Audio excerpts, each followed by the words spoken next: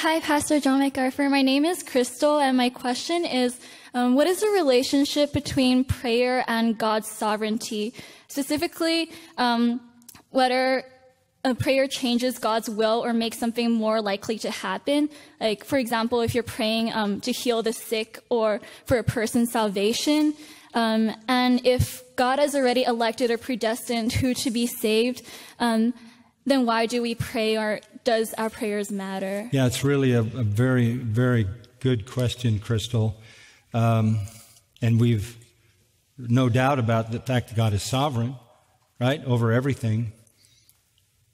The way to understand that question is this. You have illustrations in Scripture of somebody praying and God withholding judgment. You have illustrations of people praying and God bringing rain in answer to their prayers. From our viewpoint, the effectual, fervent prayer of a righteous man produces much. James 5. Right? The effectual, fervent prayer of a righteous person has a powerful impact. God hears and answers prayer. In fact, we are told to pray without ceasing. We know that God hears our prayers, and prayer is, in some sense, the power that moves the muscles of omnipotence. The way to understand it is this.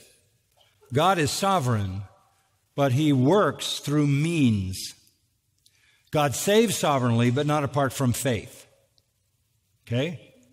God sanctifies sovereignty, but not apart from obedience. God acts sovereignly, but not apart from prayer. So God has ordained means by which His sovereignty operates. If you don't believe, you will not be saved. If you don't obey, you will not be sanctified.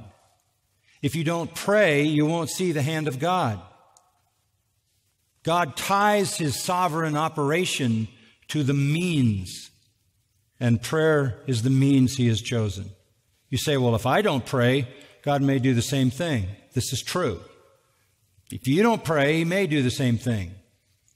But you won't receive the benefit of it because you haven't been involved.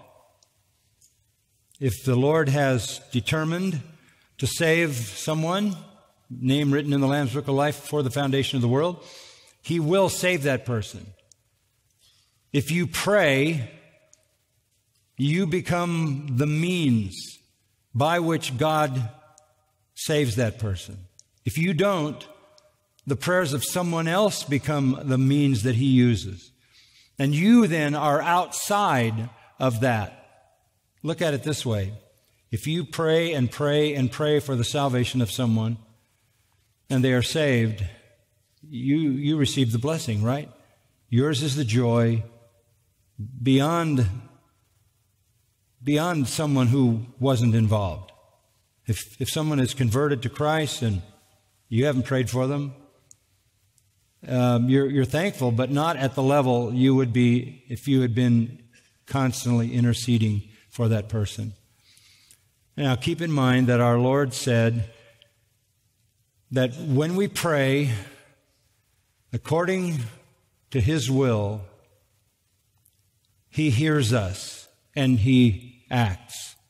So it's always according to His will. It's always within the framework of His sovereign will. So we are always saying, Lord, do your will and allow me in my prayers to be a part of what you use to bring about that will so that you may be blessed. So praying is really taking seriously the privilege of being a means by which God does His sovereign work. The idea then in prayer is to line up with the purposes of God and pray according to His perfect will. When our Lord gave that promise, I'll read a verse. When the Lord gave that promise, He said that if you ask anything in my name, the Father will do it, that he may be glorified. What does it mean, in my name? This is John 14:13. If you ask me anything in my name, I will do it. What does it mean, in my name? Consistent with his will. So we acknowledge God's sovereignty. We also rejoice with the privilege of being engaged in the means. And by the way, a benefit of the application of that means is the sheer joy and privilege of communion with God.